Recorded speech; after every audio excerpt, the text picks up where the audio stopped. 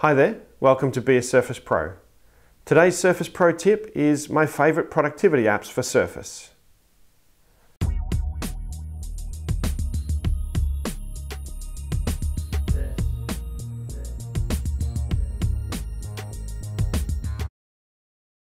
So these are 6 of my favourite productivity apps that you can find in the Microsoft Store.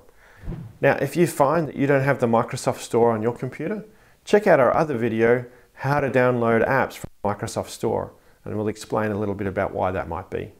To get started, we have the Maps app. Now, the Maps app is one of the inbuilt apps of Windows 10. However, in some circumstances, your IT department may have removed it. It's a really handy app, so if you haven't got it on your device and you do have access to the Windows Store or the Microsoft Store, you should go and download the Maps app. It's got some great features, including offline maps, so that we can actually download maps and take them with us. And you can also draw on your maps, which is fantastic for figuring out where you need to go and for mapping out directions for your friends.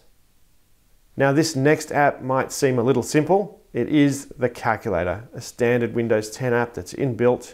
It is also a Microsoft Store app.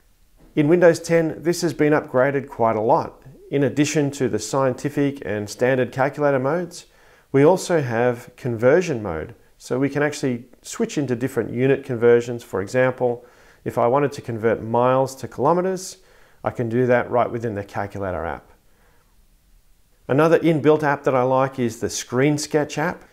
I like it because it's simple and it allows you to take screenshots and draw on them, and I find it gives one of the best pen experiences on the Surface.